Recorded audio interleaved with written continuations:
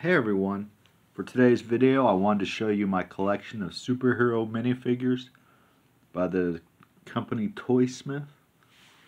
As you can see, I got them all laid out, and I first saw these superhero minifigures in a Bosco's Toy Box video.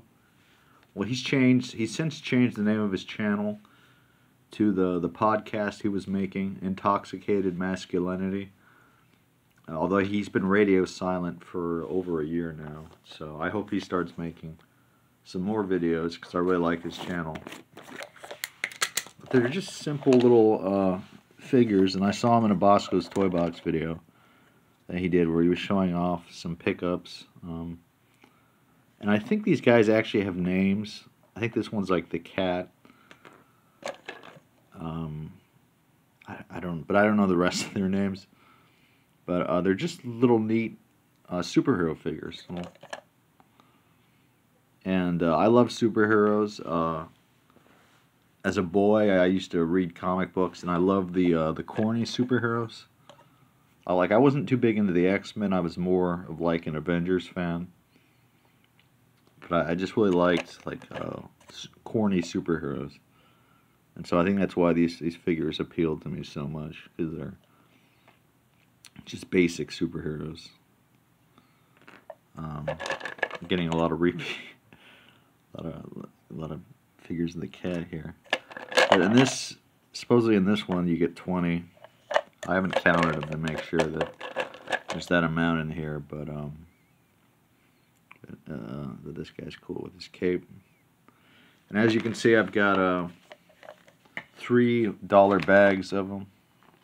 And then 2 Ziploc bags of, I think there's supposed to be a bunch in there. Yeah, I keep, for some reason I keep buying more of these figures, just because I think they're really neat. I like having them. I used to have some displayed by my computer, but they kept falling over. Like, I would try to have them stand up, but then I'd use my mouse or something, and they'd all fall down. But yeah, let's get a better look at the little figures. That's pretty cool. You could get, when they came out, you could get them for $1. I paid more than that for these.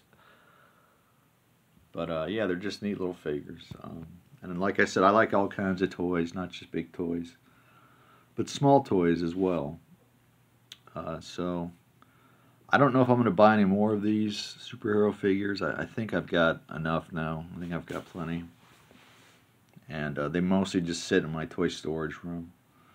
Like I said, I did have some displayed, but they kept falling down. So.